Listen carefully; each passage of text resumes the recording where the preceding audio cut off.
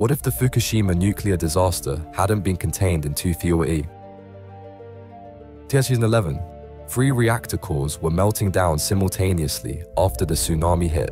Desperate workers, later called suicide squads, manually released radioactive steam to prevent total catastrophe.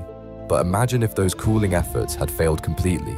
The uncontrolled meltdowns would have created a dead zone 3 times larger than Chernobyl.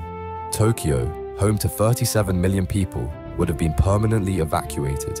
50 million Japanese would have become instant refugees with nowhere to go. Radiation would have poisoned Pacific fish stocks globally, spreading cancer across Asia and the Pacific Rim. Japan's entire manufacturing sector would have collapsed overnight.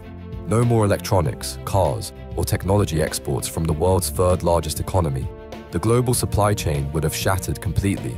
Nuclear programs worldwide would have been abandoned immediately. The projected death toll from radiation and cancer would have reached millions. One failed cooling system could have changed civilization forever.